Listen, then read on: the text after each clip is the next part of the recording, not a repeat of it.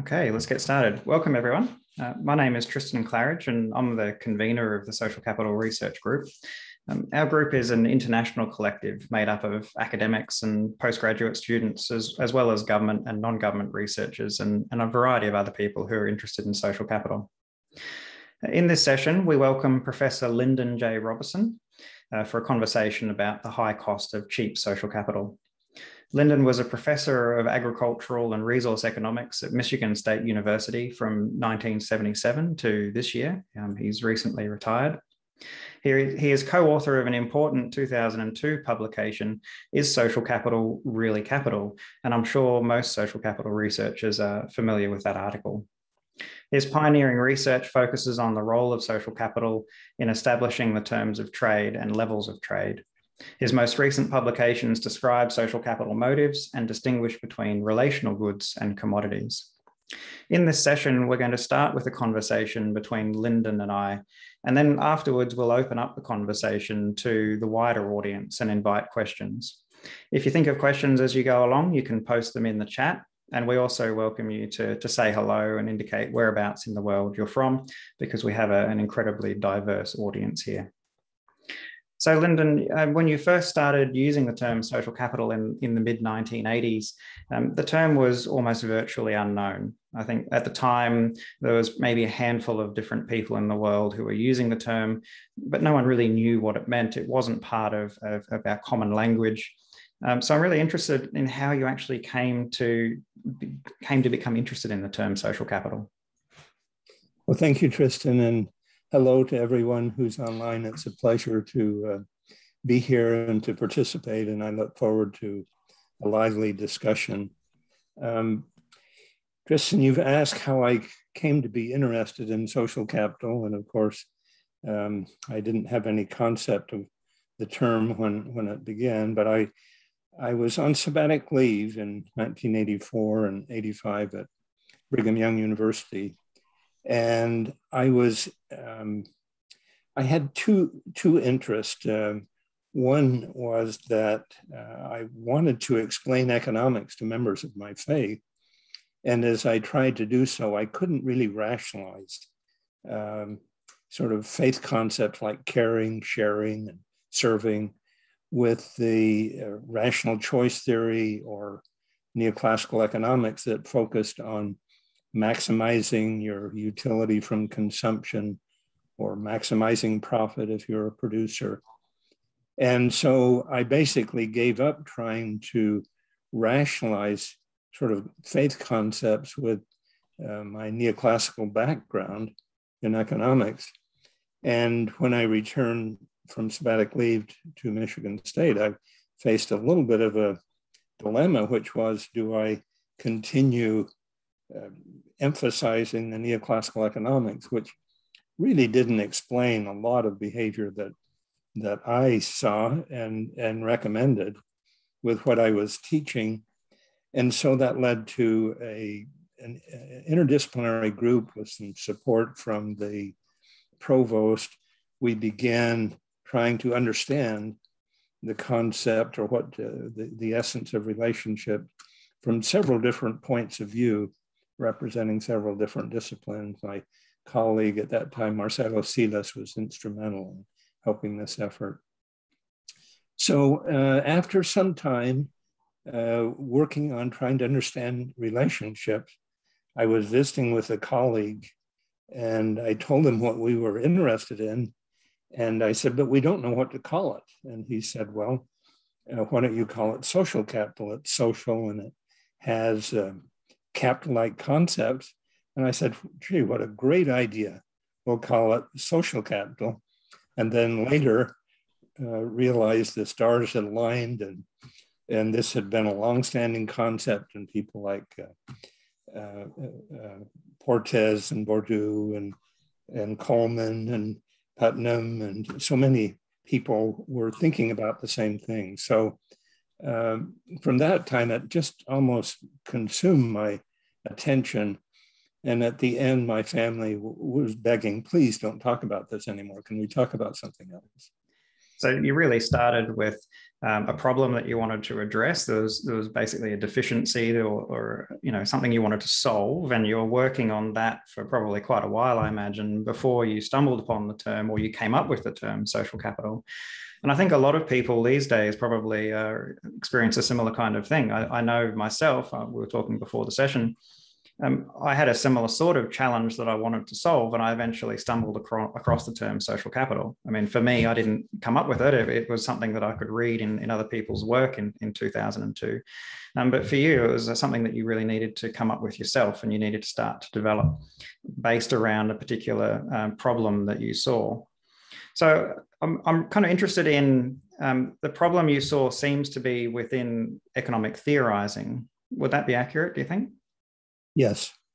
If you think of sort of rational choice as being maximizing the satisfaction you receive from your commodities and other investment, it really leads you to a selfishness of preference approach. And yet what I saw and what I hope practiced was an interest in sort of acting in a way that accounted for the well-being of others. And so the question was, how do I maintain this rational choice approach while at the same time allowing for the interests of others to affect my decision? And really a breakthrough for us came from the writings of Adam Smith. And of course, you know that he wrote The Theory of Moral Sentiments before he wrote his book on the Wealth of Nations.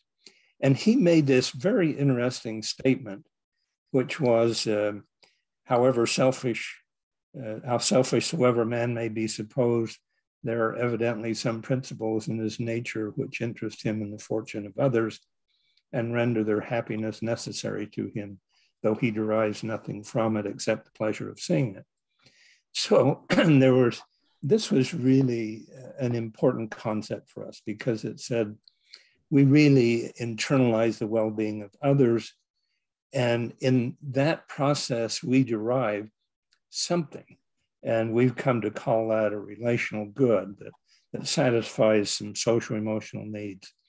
So if I were to trace, I guess, the definition that I've adopted to some place, it would be to Adam Smith. Yeah, all the way back really to the start of economics as a discipline, or even before economics started as a discipline. And it seems, from an outsider, I'm not an economist, but from an outsider, it seems like the original work of Adam Smith, focusing on basically self-interest, that was the part that was taken up by the economic discipline in the following centuries, and sort of ignored or overlooked the sympathy component, which also is what social capital is all about. It seems to be a really important component. So here we are, 1980s, bringing back in sympathy, which was really there from the very beginning with Adam Smith. That's really a nice summary statement of what has happened. I think, in fairness to Adam Smith, the word empathy wasn't around when he wrote his first chapter in his book, The Theory of Moral Sentiments, which he titled Sympathy. We would probably more accurately refer to it as empathy now. And yes, that's exactly where I'm at, trying to bring sympathy or empathy, trust or regard back in to sort of a rational choice model, because I do believe that offers really a great perspective for studying behavior. Yeah, absolutely. And I can see how, as an economist, you want to bring that back in, because it's kind of seen as being missing or absent from it. And I think for other social scientists as well, they feel like this focus on empathy or sympathy, or focus on the importance of relationships, has become missing in modern society in the way we go about doing a lot of things. So I think for everybody, really, the motivation is to re-emphasize the importance of relationships and that missing component. And it's really, I think, the strength and the influence of economics throughout the 20th century, particularly, that has led to really all social scientists feeling the need for a concept like social capital. And perhaps that's why it's so incredibly popular across virtually all of the social sciences as we know it is now. I couldn't agree more. And I guess what has really altered my way of thinking is to recognize that if economics is focused on exchanges and the terms and level of trade and selection of trading partners, that we're really trading two kinds of goods. One, commodities, which satisfy our physical needs, but also something we call relational goods, which satisfy our need for internal and external validation and a sense of belonging. And so all interactions really can include both. I have a little analogy that I sometimes like to use, and that is when you buy an airline ticket, I can pay with money or I can pay with frequent flyer miles, sometimes one, sometimes the other. So if I were to compare money to commodities and frequent flyer miles to relational goods, when I'm exchanging, have an exchange with a person, both of those kind of things may be exchanged.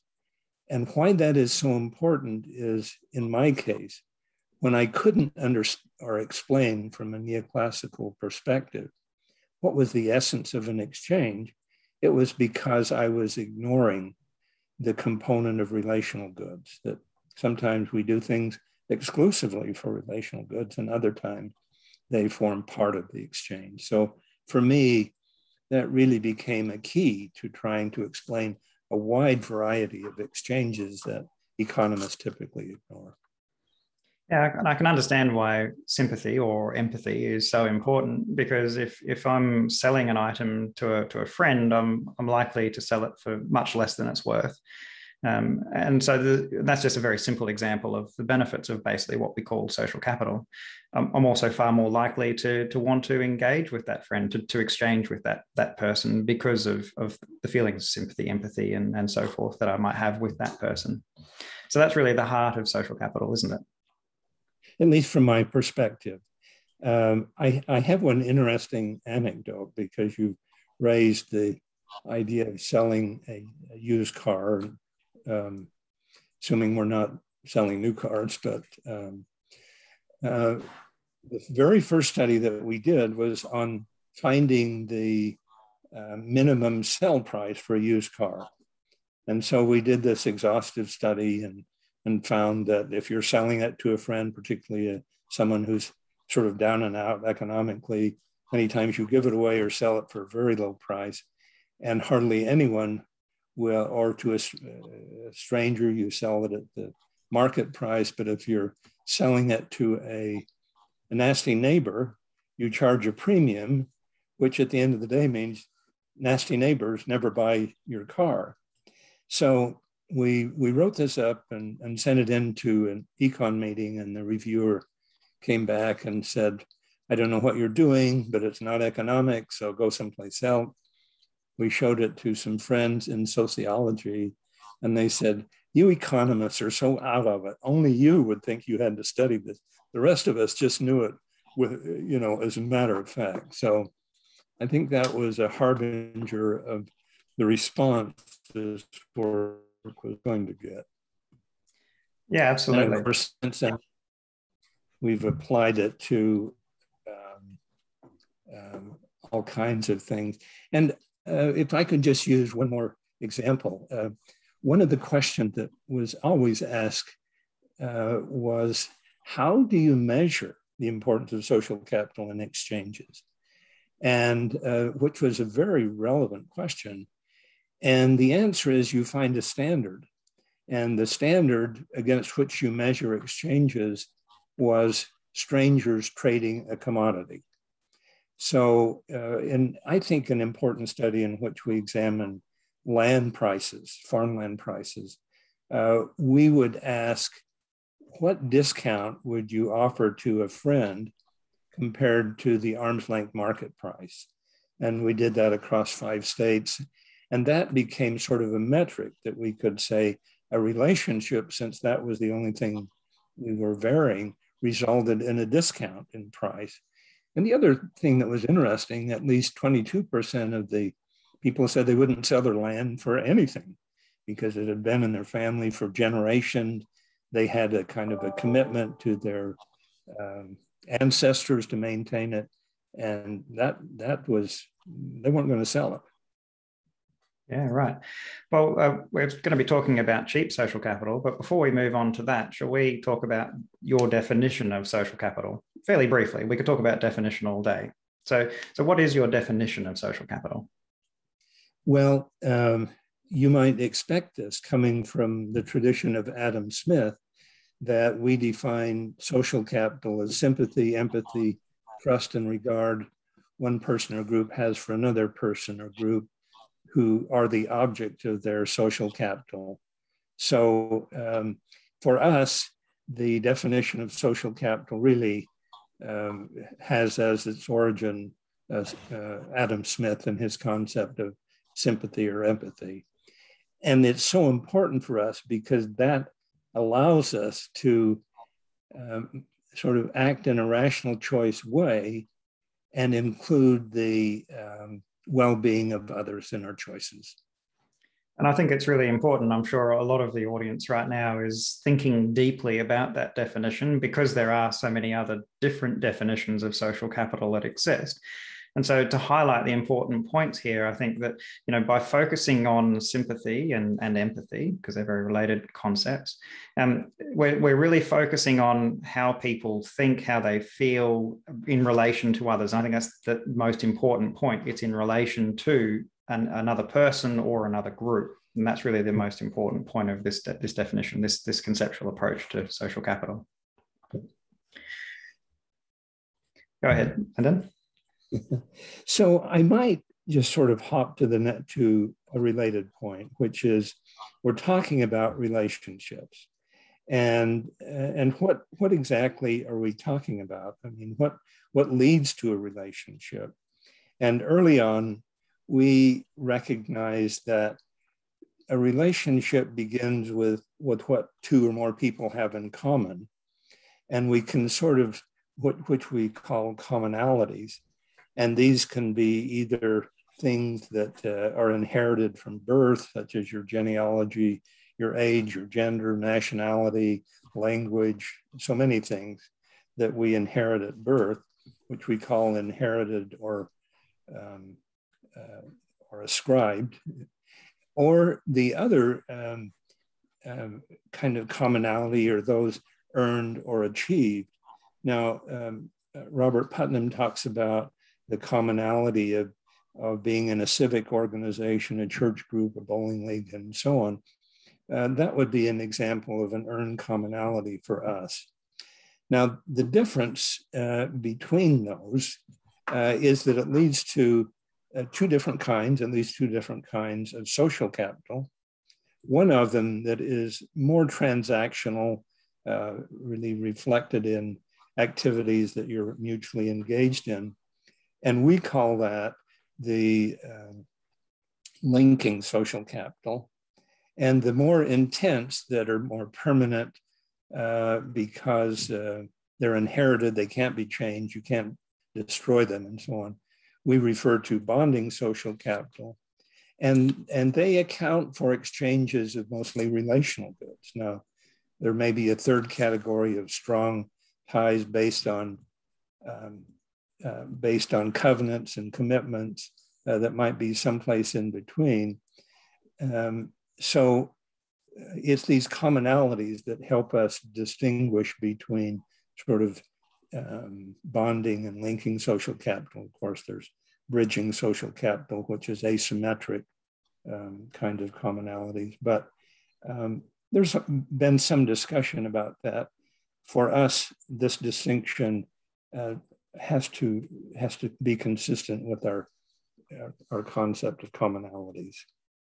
So digging into commonalities, when you have a commonality with somebody, this is really a source then of empathy or sympathy, isn't it? It's like Yes, absolutely. Your point is really well made, that if I can come to understand and we share some experiences, we can relate to things that we both feel and understand. We're in agreement. We're likely to find sort of common sympathies and experiences. An interesting book on tribes talks about the deep bond that develop among soldiers in conflict, which would be an example. So, or members of the same team. It's really something that I think most of us can relate to, that our social capital, really the source of it was some kind of commonality.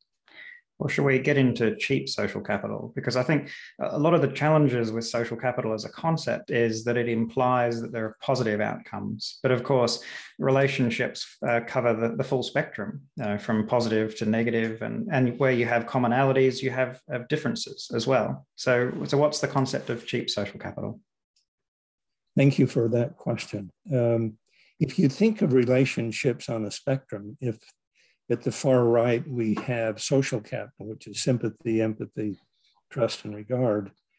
There must be something at the other end, which is lack of sympathy, antipathy, fear, disdain, and so on, that it would be hard to imagine that one existed without the other. And just to make the point, in the middle, without either, is strangers trading commodities, which is the focus of neoclassical economics.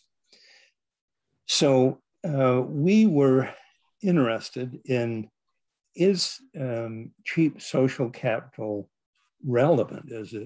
Could we find examples? And sort of a quote that caught my attention was one by the famous economist Kenneth Boulding, in which he compared the love and hate. He said, and love with a longer pull than hate is slow indeed to propagate. And so we thought that, this probably was an important concept. The question was, could we define it, and could we find examples of it? So coming to the definition of cheap social capital, it's simply the opposite of social capital. It's lack of sympathy, antipathy, fear, and disdain. So think of those as just simply two polar opposites definition. But before, if I can just make one more point on this. If you're a member of a cheap social capital, you have access to tremendous benefits. You have favorable terms of trade, externalities are internalized in your group, you share information, you support institutions, so many things that we ascribe to as with our membership in the social capital network. But what about those who are not members of the social capital network? They're denied all of the advantages of being part of that network. And what develops as a result of this exclusion or discrimination is what some have called the dark side of social capital. Simply the disadvantages of a social capital network. So I think I want to acknowledge that in some circles, at least, we recognize that social capital isn't necessarily an unmitigated good. Absolutely. So like the term social capital implies positive, I guess we could have addressed this problem by trying to come up with a term that suggests the negative, social disadvantage or social, I don't know what the word would be, but you've chosen the word cheap. So I'm interested in why you consider cheap social capital to be cheap. Well, first of all, it makes a great seminar title. And so, some of you out there may have joined us simply because what in the world is cheap social capital? So there are at least three reasons why we call cheap social capital cheap. And I'm going to go back to Adam Smith again, who explained a very important concept which he referred to as the paradox of value. And he said, water, which is essential to survival, is less expensive, I'll say cheap, relative to diamonds, which are not nearly as important. And of course, the explanation is water is so much more abundant than diamond. So the first reason that cheap social capital is cheap is because it's so easily accessed. Anyone who is a stranger can be the object of your cheap social capital. You don't have any commonalities with them. Or anyone who is different can be the object of your cheap social capital. Or anyone who has thwarted your achievement of a goal can be an object of your cheap social capital. And so you develop this lack of sympathy, antipathy, and so on toward this object. But the second reason it's cheap is when you build a network on the basis of a shared commonality, which is we both hate the same object, that relationship is different than the kind of relationship in a social capital network. It's strange. We call that strange bedfellows, people cooperating even though they have nothing in common. We call that that's strange. And because it's strange, it doesn't produce the same kind of relational goods and cooperation and so on that you expect from a social capital network. So, and the third reason is that it has very low maintenance cost. We can hold a grudge from almost anyone without doing anything. You know, we can hold on to the Hatfield and McCoys as an example, but enemies can last forever. You know, friends require sort of constant maintenance. You've got to call them up, you've got to visit them. So in terms of maintenance costs, cheap social capital is really cheap. Yeah, so there's sayings like the friend of my friend is a friend, the enemy of my enemy is a friend. Or is a strange bedfellow. Yeah, perhaps a strange bedfellow. I'm not sure he or she qualifies as a friend, but certainly you've established a connection. And that's exactly the point of cheap social capital, really, isn't it? Because the enemy of my enemy isn't a true friend. Like you would be prepared to work with them, cooperate with them, work towards collective goals with them, but they're not a friend. You don't have the same kinds of relational goods with them that you would with a friend. You know, strange bedfellow is probably the right kind of term to describe that. You're indeed, because this cheap social capital network is fragile.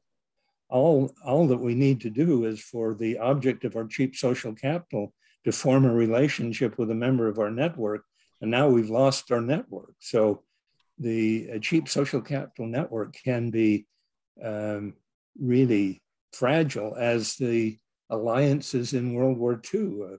It started with an alliance between the Soviet Union and Germany. That broke down, and then a new alliance formed with the Allied powers. So we have lots and lots of examples of the fragility of a cheap social capital network.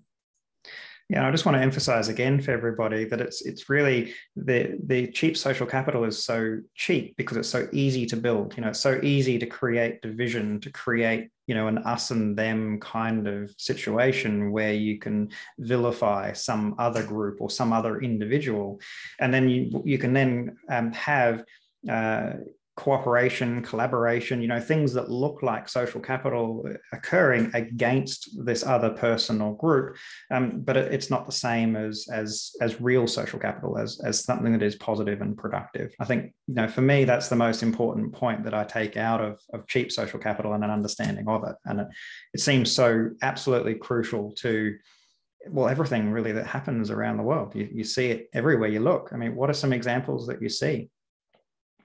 So when we started, we wondered, okay, how difficult is it going to be to find examples of cheap social capital? And then once we started looking, we felt like fish discovering water, that every place we looked, political divisions, alliances, sports, literature, it was just almost impossible to turn someplace where you didn't find an example of relationships being formed on the basis of cheap social capital. Yesterday, I was at my granddaughter's soccer game, and immediately the poor referee became the object of cheap social capital for any number of fans. Usually the one team that's losing seems to be more intent, but we practice it every day. In fact, I have to sort of monitor my own behavior and say, am I trying to create a cheap social capital network by gossiping about someone, emphasizing their bad qualities? And so it's a concept that requires some internal introspection, I think. Yeah, absolutely. So we've talked about why cheap social capital is cheap, but the title of this session is The High Cost of Cheap Social Capital. So why is cheap social capital so costly? So, when I started studying this, I really asked myself the question, am I doing anybody a favor by naming and trying to emphasize this concept? Because I think, wouldn't we just like to focus on sort of positive things? And the problem is that it's costly because it reduces the average level of social capital, of relational goods, of the production of commodities, the distribution of commodities. It leads to so many undesirable outcomes that I think to sort of defend ourselves, we have to say, yes, it is costly because it produces really bad outcomes. Now, social capital, you can say, produces some good outcomes. And I suppose you could say that in the case of cheap social capital, that maybe you need cheap social capital for a country to come together in war, to unite against a common enemy, that there may be some of those kind of benefits. But by and large, it's costly because it reduces everybody's well-being in one way or another. Yeah, it seems like the net benefit, if you look at everybody involved, the people, this cheap social capital network, as well as the object of that cheap social capital, who they're uniting against, basically. Overall, then it must be worse off. The net result must be maybe the same, but worse, because certain actions are being taken that are not cooperative or collaborative, or don't promote trade and exchange and helpful behavior overall. So there may be some net positives within the cheap social capital group. I mean, there has to be, that's why they do it. But overall, it seems like maybe it's not going to be positive. So we talk about social capital as important because it produces relational goods that satisfy sort of deep, recognized social emotional needs for validation and internal and external and belonging and so on. Cheap social capital must have value because it satisfies some needs. It must satisfy a need for internal validation, because I can even a score, I can beat up on someone, and therefore I feel better about myself. I'm popular when I pick on the poor kid, other people applaud me. I can make people, I can decommodify people, I can make people who are the source of social capital into a commodity or even less than a commodity. And once I've achieved that, I can take all kinds of advantage of them. I can sell them inferior products, I can lie to them, I can do so on. So we get the same basic motivations from cheap social capital as we get for social capital, but they just lead to much different outcomes. Yeah, and it sounds like quite a lot of those outcomes can be negative for some individuals, even the not just the object, but even the owners, if you like, the people involved in the cheap social capital network can have some disadvantage. I really believe that the social emotional needs that are satisfied from creating cheap social capital, I really suspect that they really are valuable. Yeah. Should we dive into some observations? Because I think these things will become much clearer when we start talking about some of these examples. So where would you like to start with the observations? So what we assembled, or what we tried to produce, was sort of some common observation that people observed as a consequence of people acting on their cheap social capital. And this was kind of a new line of research. While social capital produced a lot of explanation for what Richard Thaler calls predictably irrational choices or misbehaving, Dan Ariely as well. We find lots of behavior that can be explained by cheap social capital that you really can't explain any other way. So let's consider the first one. If you're going to create cheap social capital, the first thing that you need is an object.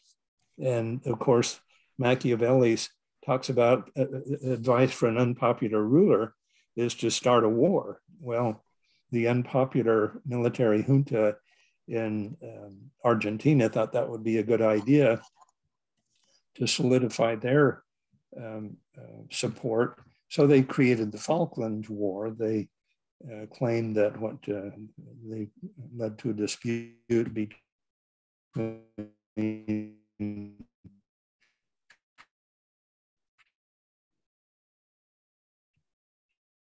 Great Britain and Argentina.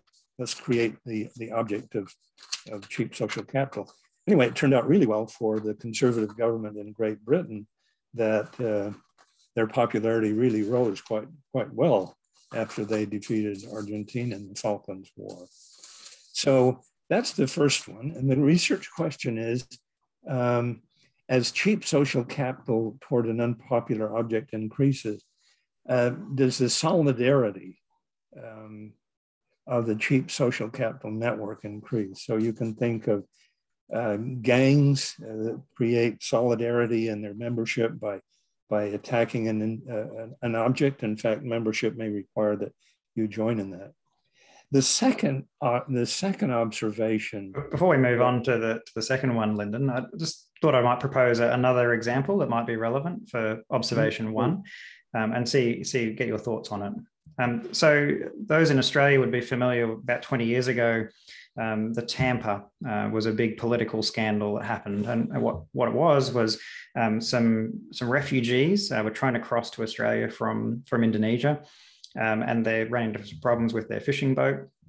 And a Norwegian cargo ship called the Tampa picked them up, basically saved them from drowning, and then entered Australian waters to basically get them unload them. The Australian government refused. John Howard was the Prime Minister at the time, and basically turned this event into a scandal, basically called these people boat people, labeled them as being queue jumpers, and really created what I think is a cheap social capital object out of refugees who are seeking asylum in Australia, and basically went on to win his third term and probably even his fourth term in power, and really galvanized the Australian public into support for this kind of policy, border protection policy. And some polls indicated at the time that maybe as much as 90% of the Australian public supported these kinds of measures. So basically blew this situation into a huge problem that wasn't really ever much of a problem to start with. And I think that, to me, that sounds like an example of cheap social capital. What do you think? I'm just thinking about a similar experience in the past election, not the most recent one, but the earlier one, in which I think the Trump campaign made Mexican immigrants the object of cheap social capital. I just have a quote from one of Donald Trump's speeches. When Mexico sends its people, they're not sending their best. They're sending people who have lots of problems. They're bringing drugs, bringing crime, they're rapists, and some I assume are good people. And so that was the Mexican migrants became the object of cheap social capital. And that leads me to the second observation, that when you form a cheap social capital, you invest in defensive and destructive investments that really result in substitution from other more productive goods. So I have a little statistic here. Said the president proposed building 1,000 miles of wall, but he revised that figure down to 450. It had 40 contracts to 15 countries, $10 billion to build his portion of the wall. So making defensive and destructive investments is usually the natural consequence of creating a cheap social capital object. I don't know if you want to comment on that, Tristan. Oh yeah, it seems just like where in the first observation, it produces solidarity. And I think, the example of the Tampa, 90% of the Australian population supporting it produced solidarity, and it certainly produced solidarity around John Howard's attempt for re-election. The same is probably true here, that to maintain that sort of solidarity, you're inclined to protect it. You're inclined to make spending on defensive measures. And I think maybe another example of this is, there's been some documented analysis that if we spent 3% of our military spending on ending hunger, we could do so, just 3% of military spending. And that comes out to something like 26 hours worth of US military spending alone would solve world hunger. So we can certainly see how some of these defensive or destructive spendings are being, could be put to better use or different use that could be more productive. So it certainly is a good example. So if I could add another observation, it would be that when we want to disadvantage the object of our cheap social capital, one popular way to do that is by changing the rules. Then these rules disadvantage the object of our cheap social capital. Historically in the US, one unhappy example is following the Civil War, we adopted, or many Southern states adopted, what we refer to as the Black laws, or I suppose there are different names for them, which was that any Black person without proper documentation or explanation of their behavior, loitering, could be arrested and then leased to plantations or other large organizations. And I think I have a statistic here in 1898, 73% of Alabama's entire annual state revenue came from convict leasing. Well, a more recent example in the United States is that 389 voter restrictive bills have been presented in 48 states because we want to change the rules on who gets to vote. So some really egregious examples of wanting to change institutions to disadvantage the objects of our cheap social capital. I think it's a really important example of the role of institutions, and something I think comes up quite often when we're talking about social capital. And I wanted to put forward another example for your comment as well, which was in Germany prior to World War II. The Nazis changed a lot of the institutions to very specifically and deliberately disadvantage Jews. And so one example was the university system. In 1933, the Nazis actually made it illegal for Jews to be on campus, and they basically fired any Jewish professors without pay, just immediately ended their tenure. And what it led to was about 15% of all university teachers left by the fall of 1933. And they weren't all Jewish, of course. There was other people who left as a result of these kinds of policies. And one of the most notable, I think, was actually Albert Einstein, who left and finished out his career in Princeton, really as a result of this Nazi policy. So it seems like that's an example of institutions changing the rules to disadvantage the object of the cheap social capital. Absolutely. That's a wonderful example. If I could, earlier I talked about what motivates us to develop cheap social capital. And one motivation is economics. If I decommodify a group and I can adopt tactics and procedures that disadvantage them without any compunction, and which makes you really appreciate those businesses that really have a sense of obligation to their customers and to develop a safe product. But in one case, which has been so widely discussed and its consequences so predictably egregious, was the tobacco companies in the early 50s. It was pretty well known, or at least not known publicly, that tobacco smoking had widely created a lot of health problems, and yet we continued to promote smoking. I've read some advertisements where it said it was good for your throat. And it also introduced an interesting application of social capital.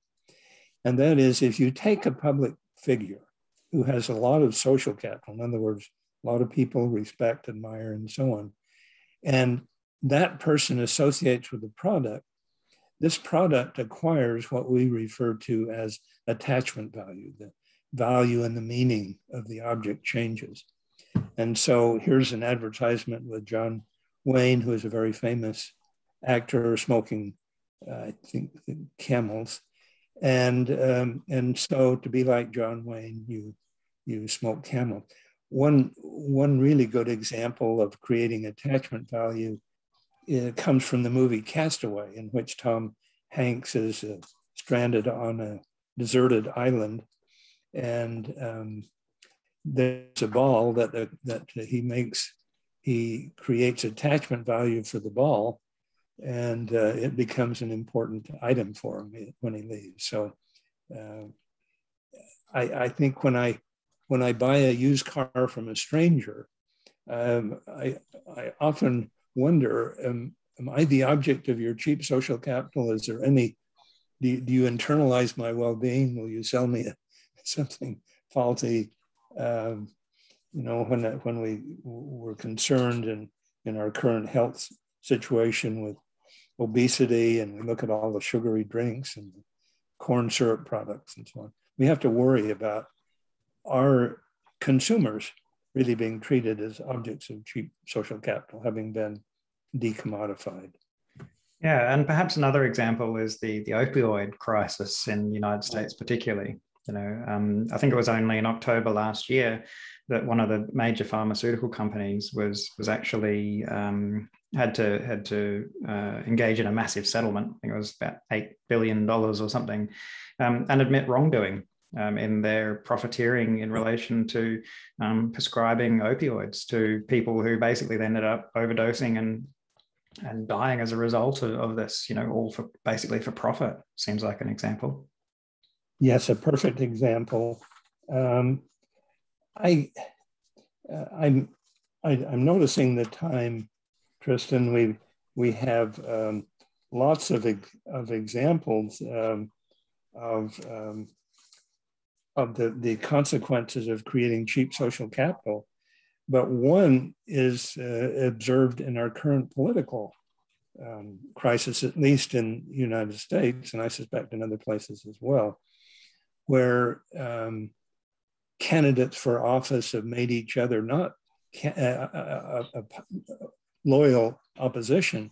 They've really made them cheap social capital objects. I mean, phrases like lock her up and other really sort of degrading comments seem an extreme form of creating cheap social capital.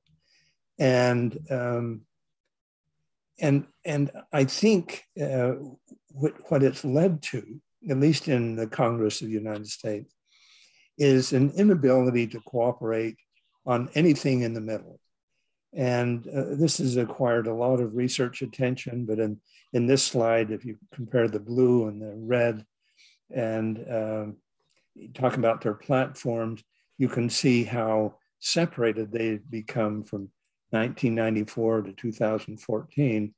What this means is it's almost impossible to get bipartisan agreement on hardly anything. And so we have gridlock, and which has disadvantaged us all. If I could add one more that I'm sensitive to is there was a famous quote that said, when war comes, the first casualty is truth. So if I have someone that I oppose and want to disadvantage, a readily apparent means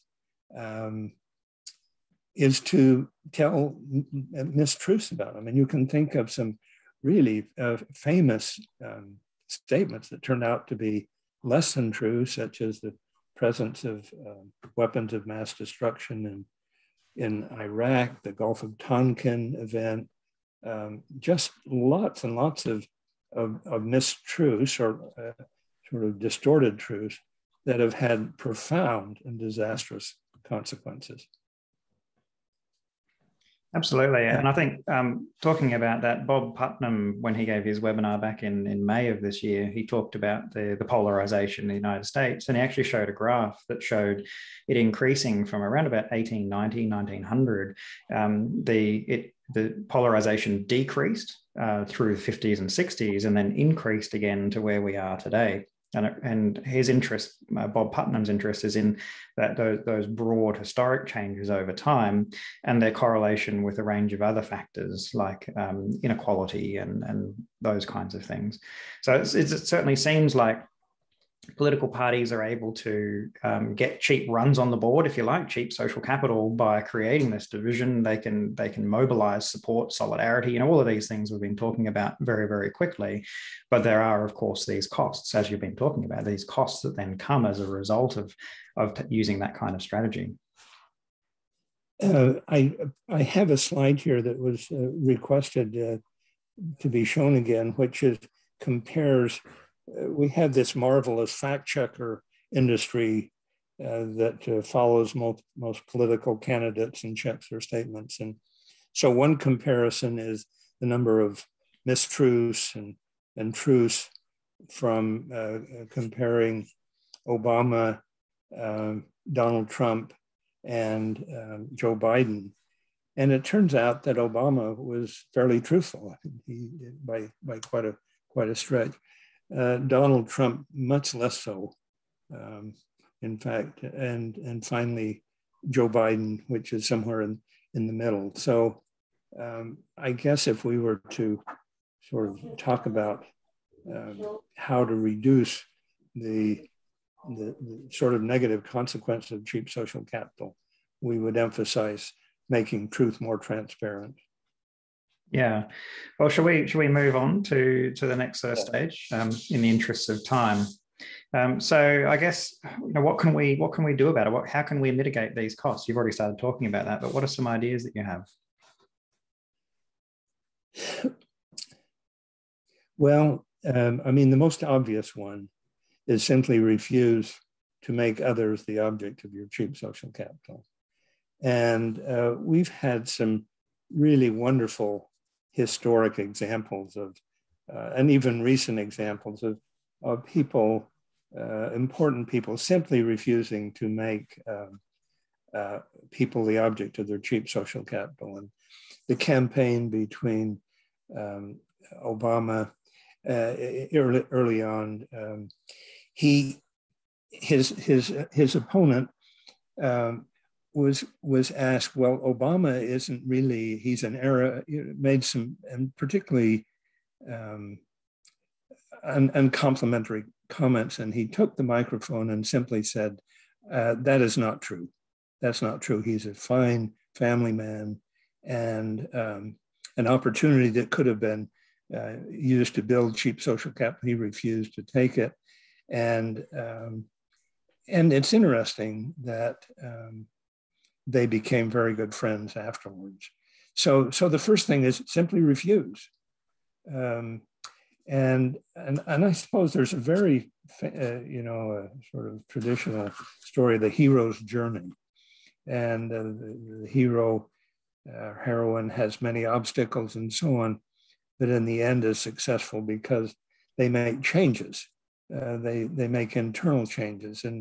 And so I think we can simply say, let's refuse to so rapidly make people the object of our cheap social capital. I think, and this is, I think, the goal of a lot of nearly every major religion is to do unto others as you would have them do unto you, to simply not create a society in which organizations focus on cheap social capital objects. And of course, another would simply be to establish formal institutions that apply equally to everyone, and so that everyone has the same rights. We talk about the Bill of Rights and so on. When one group is disadvantaged by specialized institutions that they are particularly disadvantaged, we really open the door for cheap social capital. I heard a story in the sporting world that after hockey matches, in which people were really quite unkind to each other, that they established the tradition of shaking hands afterwards as a attempt to say, okay, let's not let this become long-term. Well, there's several examples that we could talk to. One would be to establish sort of universal commonalities. Can you imagine the consequence if everyone was required to provide universal service for a year or something? Everyone, you couldn't buy out of it. And these could be in a number of ways, any number of activities, but simply we all had this commonality that we spent a year providing service to sort of disadvantaged groups. I think there was an example in the Depression in the United States of CCC camps and other groups whose goal was simply to provide service. So I think there's lots of things we can do. I think the first thing we have to recognize is it's really a dangerous thing and a costly thing, and we need to take it serious. Yeah, absolutely. I think we can see that. And it really does seem like it's a choice, that it's an easy path, or, it's cheap. We can get benefit from it potentially, but it's at the expense of others. And so it does seem like it's a choice that we all individually need to make, to focus more towards, moral standing towards all others. It makes me really wonder whether your very original point about coming to this from a religious standpoint, and that classical economics didn't really quite fit into religious beliefs, whether or not religion actually plays an important role moving forward as well.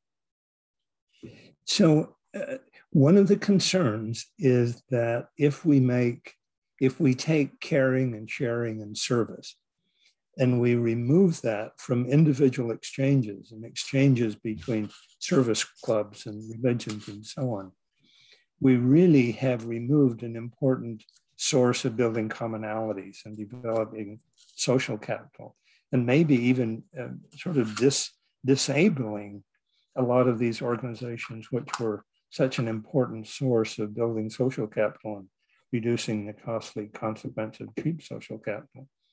So we need those kind of sort of grassroots groups and religious groups and service clubs and so on to have an important place in our society and our system of exchanges, that we're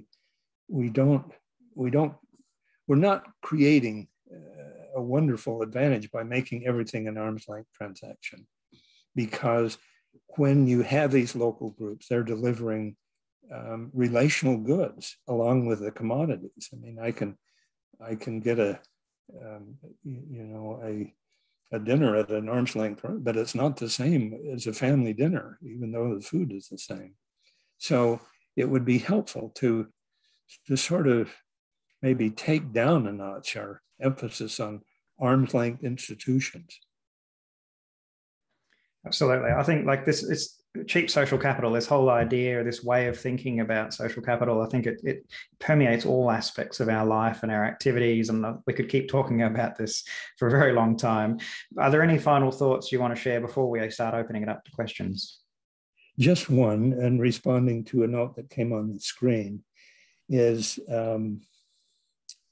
if I have a car, I can drive my family to a movie, or I can use it as a getaway car after we rob a bank. So there's nothing inherently about a group that means that all the things they produce are going to be social capital building or cheap social capital building. And unfortunately, a religion has played a major role over the history of mankind in creating cheap social capital. Of course, we hope that's the exception, but we have to acknowledge that all of these groups have the capacity to do one or the other. No, I just appreciate, perhaps as a final comment, this exchange with you, Tristan. It's really been a pleasure, social capital building, to get to know you even virtually. And so I'm very much appreciative of this opportunity and welcome any comments or questions from our listeners. Yeah, thanks very much, Lindon. And I feel much the same way about you. We've only known each other for, a couple of months, and we've only met a couple of times, but you feel like an old friend already. So it's been really wonderful having this conversation with you and engaging on all of this. So let's open it up for questions. Marion, would you be able to help to guide us to the first question in the chat? And also, people, feel free to put up your hand if you want to ask a question, and we can get to it that way, or place additional questions in the chat as well. So Marion, who's first up? David's first up, I believe. And I've asked people to put their screens on if they can.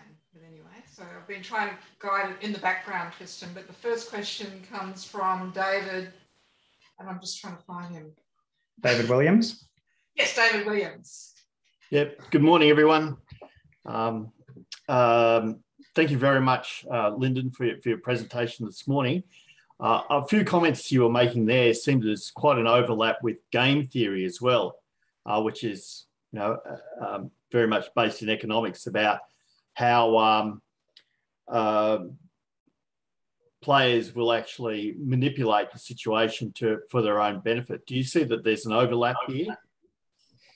Yes. So if you think about some of the games, let's say Prisoner's Dilemma or Dictator games and so on, and you conduct a study and you look at the results, if you allow those participants to share, let's say, just a half an hour getting to know each other, you can produce quite different results in the outcome of these games. So, and of course, authority figures can also impose their consequences. So yes, the idea of social capital or cheap social capital is relevant to game theory, and I think we've demonstrated it in a number of ways.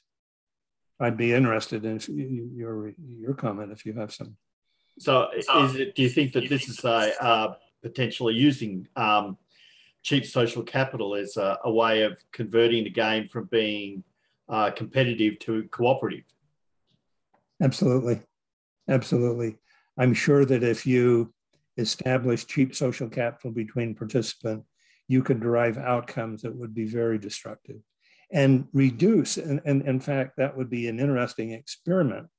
That could you reduce the overall winnings of a particular game by creating cheap social capital among the participants? That would be a wonderful research project. I hope you'll do it. Thank you. Maybe that's an important point here as well, that Lindon has proposed a range of different research questions that people might like to explore. Lindon has retired and perhaps won't be progressing some of these research questions. So I think there's a lot of opportunity here to explore this. And a lot of connections to things like game theory and other theories that exist, because like we've been talking about, social capital isn't really anything new. It's just a different lens or a different way of thinking about similar kinds of issues that have been explored in other ways. So should we move on to next question, Marion? Who was next? Well, Ika was asking a question about can we measure social capital like capital stock in economics? And I'm not too sure if they're still here. So, but anyway, so I'll do a general question about measurement then, really? Measurement, yeah. Yeah. Any thoughts on that one, Lindon? Sure. So if we're going to have a race, we have to have a common standard, common starting point, place to measure the end, and so on. And in our efforts to measure the effect of social capital, we have as our standard an arm's length exchange of commodities. And so this becomes our standard. And if we introduce a change, such as a relationship changes, and we can look at the change in the terms and level of exchange and so on, then even though it's not a perfect measure, it provides us an explanation or a measure of the importance of this relationship on the terms and level of trade. With regard to the measurement of cheap social capital, it would probably be the same approach, although it may be a little different, because when we looked at the farmland studies, we had, there was never hardly any exchanges between the seller and the buyer, who was a nasty neighbor. Yet they did provide some premiums that the nasty neighbor would have to pay in order to acquire the land. So yes, I think it can be measured. I think we have to establish a standard and a very carefully controlled study. But for much of my career, I've studied risk, and it's not uncommon to measure risk against the standard of risk-free. So we have a risk-free environment. We introduce variability and uncertainty and measure the consequence. So I don't see that the principles for measuring the consequences of cheap social capital would be any different. I think as a sociologist, I would probably, my instinct would be, first of all, to go and measure sympathy. Basically to ask people how they felt about other people. But that seems to have a whole range of complexities and difficulties, and maybe it's something that is ultimately not really observable, because people aren't really conscious of their sympathies towards others. And there are things that are really quite highly changeable as well. So maybe the sociological approach to measurement is really quite, has a lot of difficulties, I think. Could very well be. I mean, I don't know if we can really measure sympathy, but we can measure what it produces, and we can measure the consequences, something that we can observe, that we could all agree on, okay, this measurement was observed, and it might be very difficult to compare someone's love for their neighbor versus my love for my neighbor or something like that. Right, yeah, precisely. If you're even really aware of the extent of those feelings as well, because a lot of these things I think are basically pre-reflective. They're predispositions that we may not really understand until we come to act or we reflect on them deeply. So one comment in response to Julie Taylor, who's a wonderful friend and has helped in so many ways, noted the similarity between social identity theory and our discussion on commonalities. And I think that's a very important, if you're interested in pursuing this idea of commonalities, that's really a great literature to turn to. Yeah, I completely agree with that. And I think there's some really interesting work being done on social identity and social capital. Particularly Evangelos Tontos from Open University, I think, is doing some really interesting work on that in that space. And I think that psychology and social psychology generally is an area that has been a bit underexplored in social capital, and I'd really love to see more work done within that discipline. So perhaps a related idea is, I mean, we all have lots of commonalities. Some of them are important and others aren't. For example, we're all in a phone book someplace, I suppose, but it's not very important. And but it's when this commonality leads to an exchange of social emotional goods or relational goods, does that commonality become a source of social capital? And so going back to this book on tribes, an intense experience like two people might experience in a war setting are intense and could easily lead to a very important kind of social capital, even bonding social capital to some extent. And perhaps there's one other kind of comment I would make about this exchange of relational goods. If I go to the gas station and I pay my money and I receive my gas, there's hardly any after effect of that transaction on future choices. I mean, it's just done, it's over. But if I make an investment in a new machinery or equipment or other kinds of things, that's likely to affect my choices and investments and production decisions down the road. And the same sort of analogy applies to social capital. If I have an experience where I either exchange social emotional goods or relational bads, that affects my social capital and is likely to alter my transactions down in the future. So not too long ago, my wife and I went to an eating place, and it was just horrible. Everything about it was unpleasant. And we said to each other as we walked out the door, we will never come back here again. This will never be.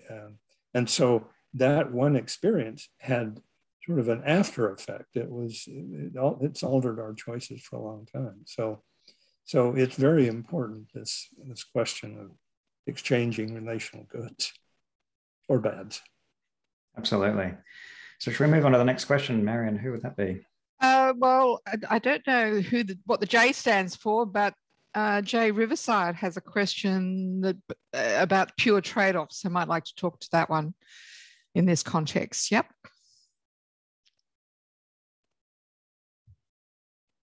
Off you go. Could it be that a trade-off constitutes a case of cheap social capital?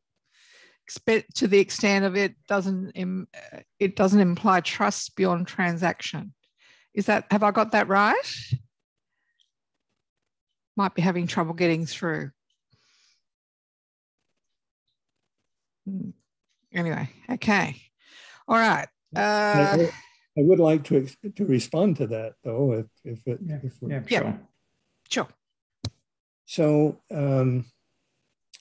if I pull into a town I've never visited, and there's an establishment that never heard of, I may be a little uncertain about exchanging money for a meal. But if I happen to see sort of a McDonald's or Burger King or whatever, and I say, well, that may not be my first choice of a meal, but generally speaking, I can accept that this company has established over time a set of accepted rules and cleanliness practices and so on. And their brand has this certain kind of attachment value that I value and will influence my decision. So,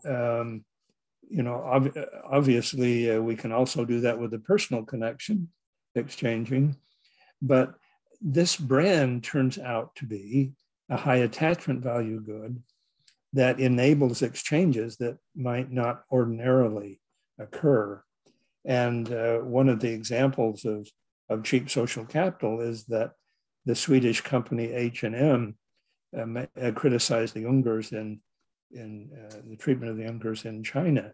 And as a result, their brand was really made less accessible, and they suffered other disadvantages. And so one example of how we manifest cheap social capital is to destroy the brand of our competitor, or even the reputation of someone we don't like.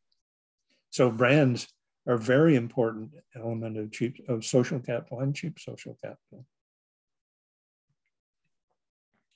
Oh, great. Should we move on? Next question. Sorry, Marion, you're muted. Try not to make more. We go to Miss Sunny next. Who's also, Hi. Yep. Okay, so hello. Thank you for taking my question. And Professor, thank you so much for being here. This has been tremendously informative.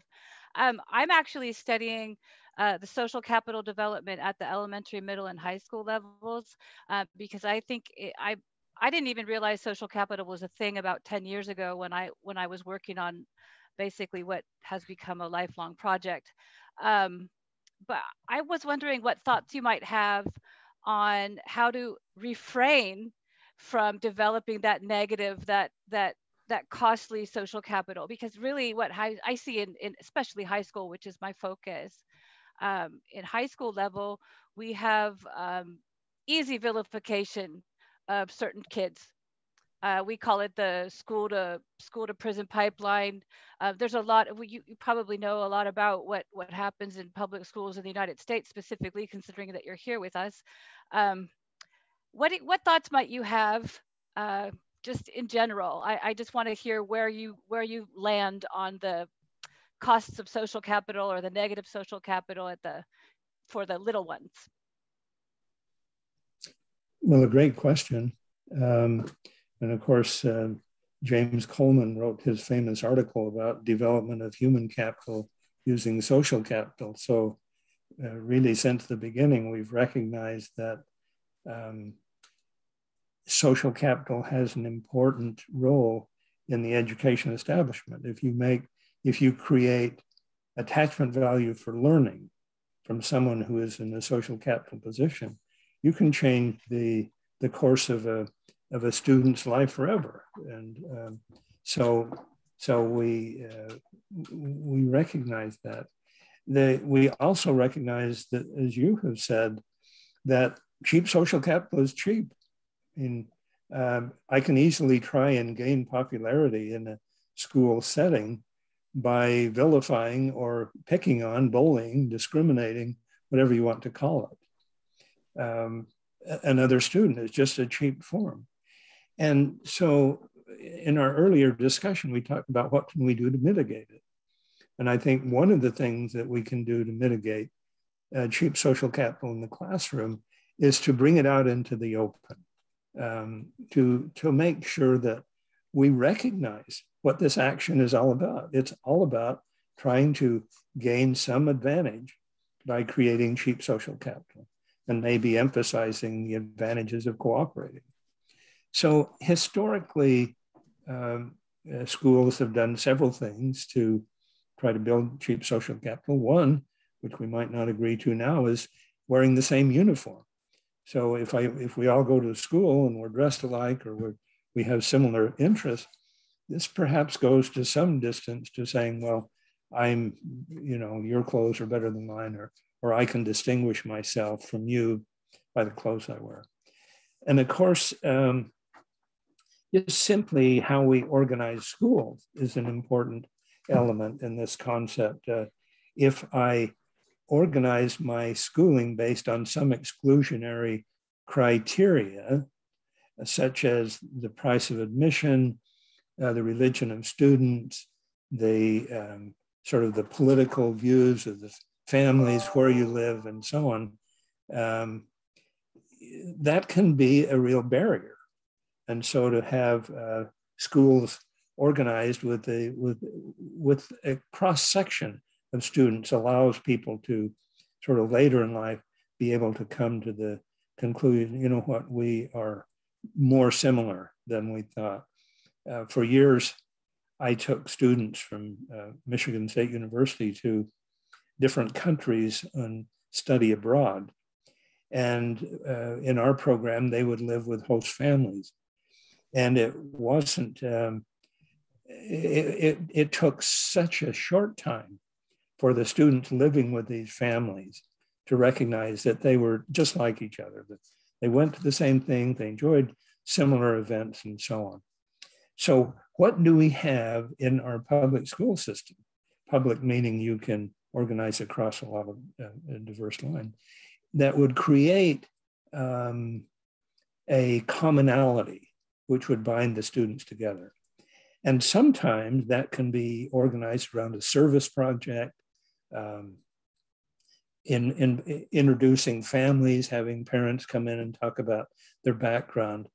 Almost any effort you can do to build a commonality that will create a basis for developing social capital. And when students find that they appreciate this shared background, they're less likely to rely on cheap social capital as a way of making themselves popular.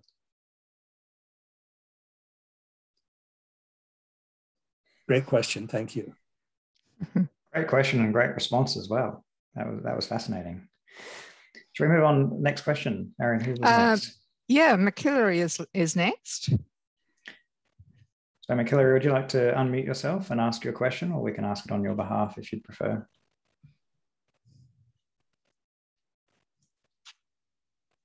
Just give him a moment to unmute.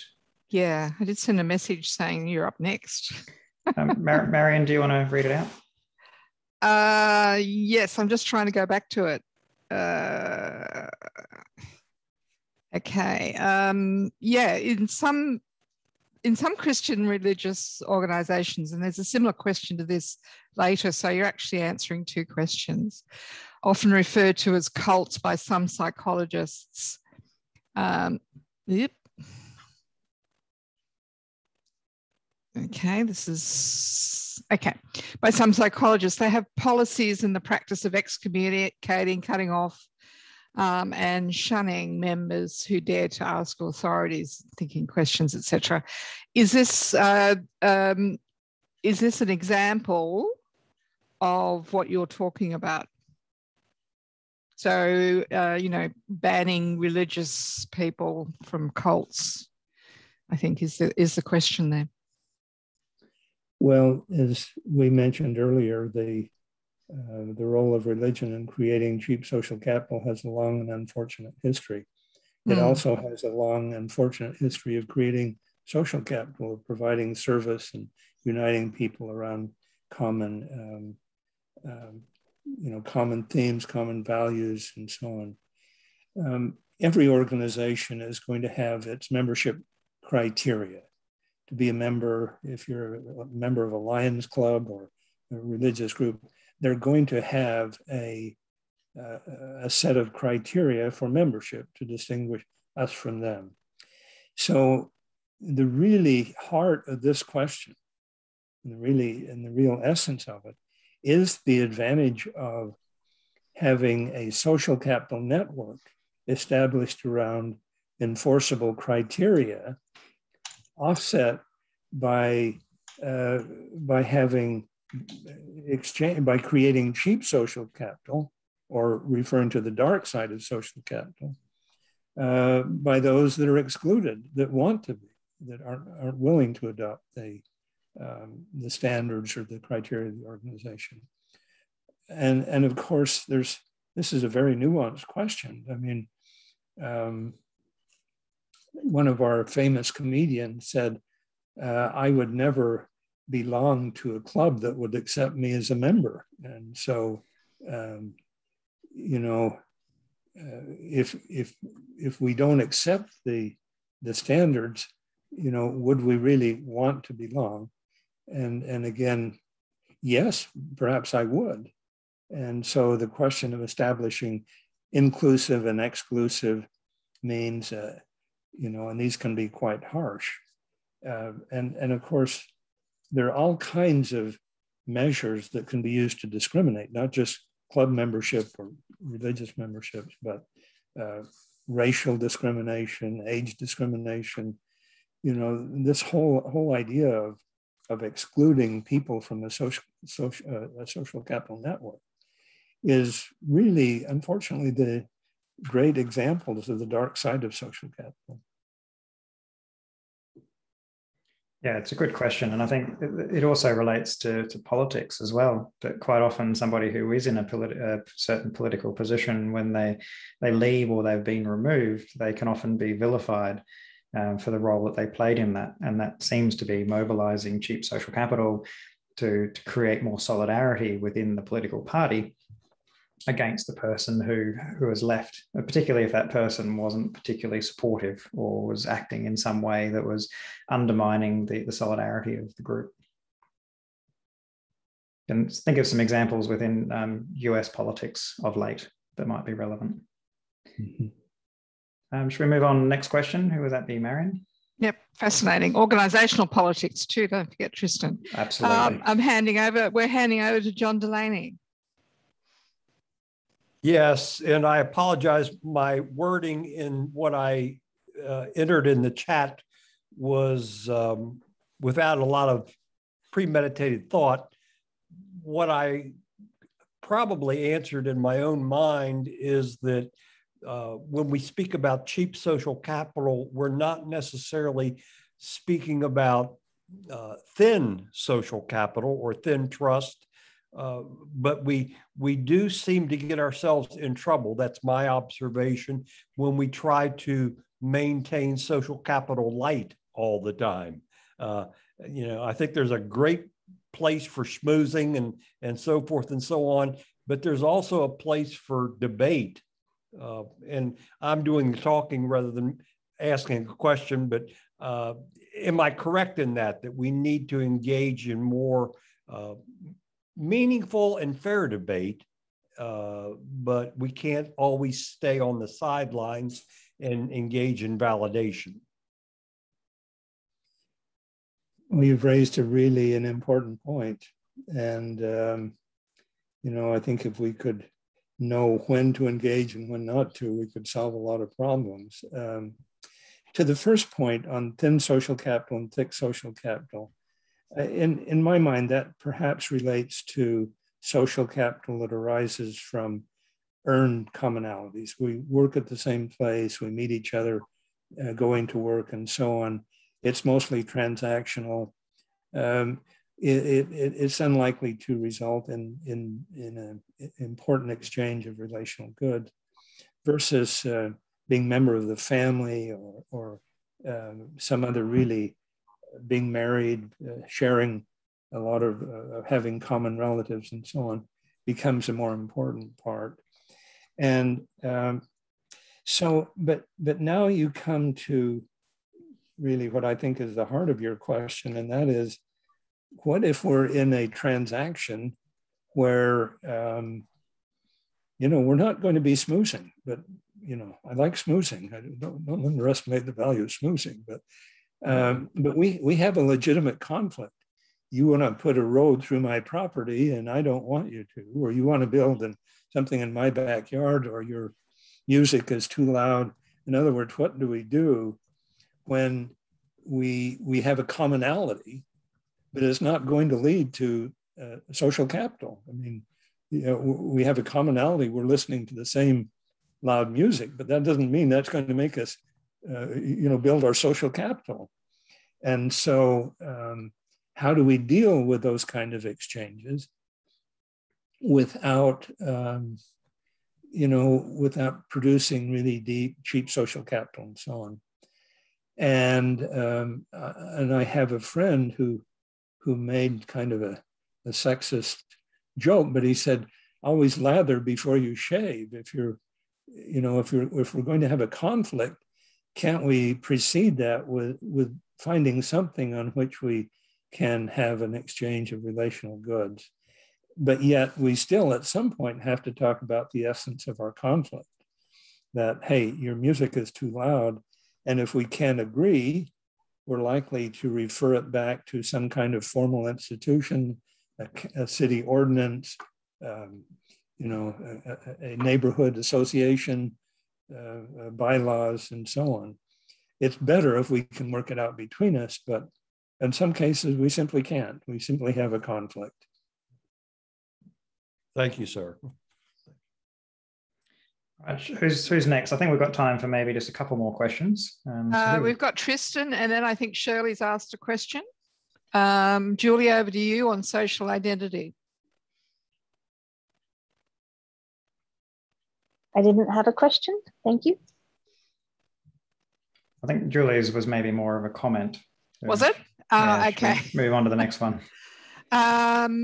All right. Well, Shirley asked about tight connections. So, Shirley, did you want to ask your questions? Yes, thank you very much. This has been fascinating and I'm really enjoying it and glad I got up. I'm interested in the idea of cheap social capital and how that fits with something you alluded to earlier about the tight connections within groups and how that can exclude as well as include. And I'm not sure that I've made it as clear as I might have. So if you think of a group and as establishing membership criteria, what they're really saying is members of this group will have adherence to these criteria or these characteristics in common, and they form the basis of building earned social capital or linking social capital, as we like to call it. But immediately what you do when you establish those criteria for membership and even rules for excluding members, you've created a group of people who are not eligible or interested in joining. You've excluded them. Now, if you're the only game in town, that's pretty serious. And very hurtful. But hopefully there are enough diversity of groups and interests that we can find a place where we fit, we can enjoy the benefits of a social capital network, and we don't make the dividing line between us and them so important that we can't interact outside of the activities of our organization or group. In other words, just because me and my neighbor are members of the Rotary Club doesn't mean we can't go to church together or attend our children's school activities together and share relational goods. As long as the requirements don't exclude you from participating and sharing and building commonalities in other areas, then they're probably less harmful. They can be beneficial. But if you say any person with this ethnic background or gender or so on is excluded from this network, that's when it becomes really harmful. Yeah. Does that answer your question, Shirley? Yeah. All right, next question, Marion. Yes, Langley's actually asked a fascinating question, but hasn't responded whether or not wants to ask it. So she says, Miss Sunny makes a good point. Evolutionary psychologists also make we humans are inherently have a negative bias, so we are hardwired to notice threats or the bad. It seems it would take extra effort to overcome this natural bias to create cheap social capital. Perhaps the service component you mentioned could help. So if Langley's there, wants to. Sorry, yes, I was just making a comment. I guess it sort of answered, you already answered that, I think. Thank you. Lovely, thank you. Apart from that, Marcelo has a question, I think. Next. Yeah, Marcelo, would you like to ask that question? Yep. Yes. Today, the cancel approach, especially within the social media, is another form of cheap social capital, or how it's related to cheap social capital? Is this the term cancel culture that's being used a lot? Yeah, the cancel culture, yes. Tristan, I think you ought to take a swing at this one. Yeah, sure can. So I think labeling something as cancel culture to me seems like it's a way to deflect any kind of responsibility or any need to address the issue, and to make an other of those people, of that issue. So to me, it is absolutely an example of cheap social capital, and a way in which cheap social capital can be reinforced by the beliefs of the group. Lindon, what do you think? I agree. Yeah.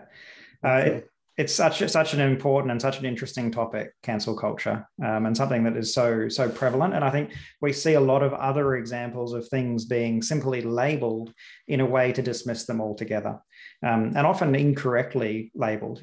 That's Antifa, that's terrorism. When it may or may not really be terrorism, but it's a way to put it in a particular box and create, I think, really some cheap social capital.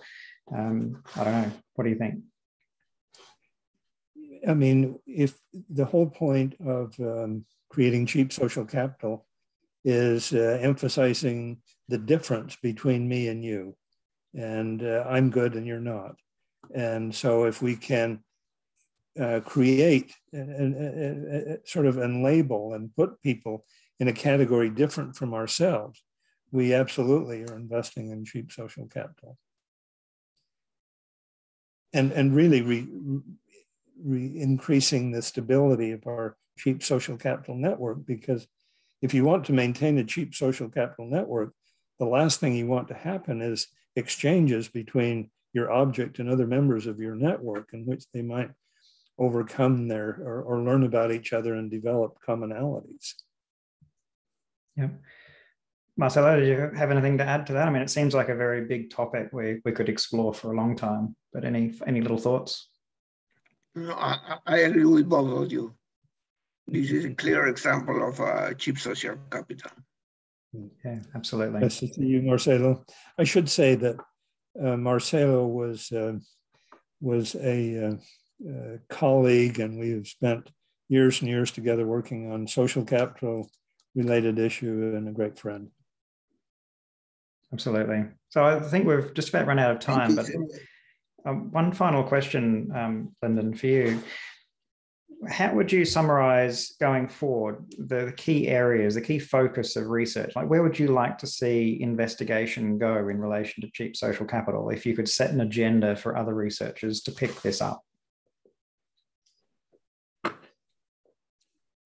Well, I can only reflect on what I would do if I had 10 more years in my profession. And I suppose the first thing that I would do is really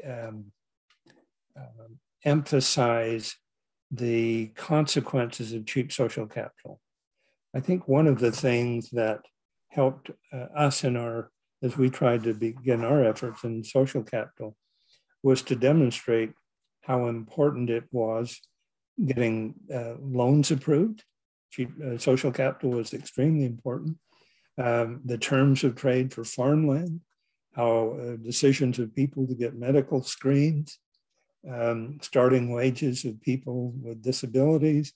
We just go through application and application until we sort of connect with enough different groups that we're not fighting the battle alone, that we've said, yes, we have, this is important for what I'm doing. And so our scientific community requires evidence. And we've introduced the concept today and said, gave some examples that others might dispute and say, no, I can explain it in some other way. So we need evidence. We need evidence and some controlled experiments and sort of things that will stand on their own in the scientific community that will then lead others to say, yes, this is an important and a scientifically acceptable concept. So could we make the PowerPoint slides from today available to the audience? Of course. And in there, there's a range of research questions related to the observation. So there's a lot of ideas there you might like, other people might like to take up and move forward with. So I think at this point, we'll wrap up the main part of the session. We'll have a couple of breakout rooms in a moment for small group discussion. But I'll release everybody. No one needs to stay any longer. And I really want to thank Lindon for you taking the time to engage with the group and share your knowledge and expertise. It's been really wonderful having you on board. Thank you very much. And wonderful to be here, Tristan. So I'll stop the recording now. Everyone, you're welcome to stay, Lindon, and of course, everybody else. Marion's going to set up some breakout rooms, which will just take a moment for that to happen. Marion, do you want to give some details of that? Yeah, just 2 breakout rooms enough?